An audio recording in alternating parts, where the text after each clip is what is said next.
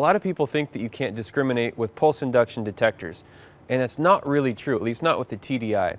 So today I'm going to show you a way you can set the TDI up to ignore nails and still find low conductors in really bad dirt. So this is my personal TDI.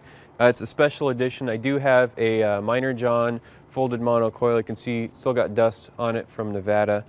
And what I'm going to do is turn the gain up to about 7. Get my threshold to where you guys can hear it. Frequency right in the middle. I'm going to set the pulse delay up around between 13 and 14, and that's really crucial because that will help get rid of a little bit more of the smaller iron and also eliminate some of the flare that comes off the head of the nails. Now the crucial control for this trick is the ground balance. Now what I'm going to do is I got my nails here. They're kind of arrayed in like just a mess. Like this would be impossible to hunt even with the VLF. What I'm going to do is I'm going to set this to just ignore the nails. So right now I'm in all conductivity. You can hear you get that very distinct nail honk. That's just horrible. So if I set the switch to low, target conductivity switch to low, go over the nails, I get no response. Maybe a tiny bit of flare off that nail.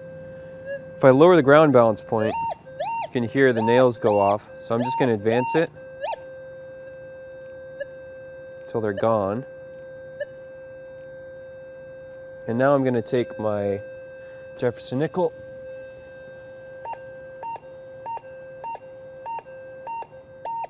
and I get a really clean signal. It'll be the same with a gold ring or a gold nugget as long as it's big enough to be picked up by a PI, but it's very clear that you got to dig that target. Again, I'll take the nickel out. No response from the nails at all. So that's it. If you're looking for gold or other low conductors in heavy iron, the ground is really bad, give the TDI a shot.